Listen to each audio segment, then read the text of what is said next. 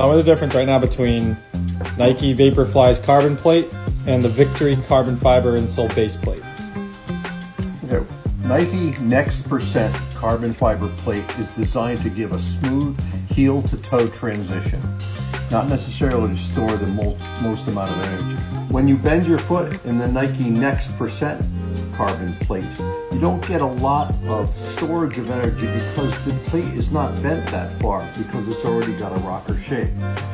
Victory's carbon plate is 100% aerospace grade carbon fiber, and because it's shaped exactly the opposite of the Nike plate, it stores energy just upon weight bearing. So when you put your weight on the foot, you already have some stored weight.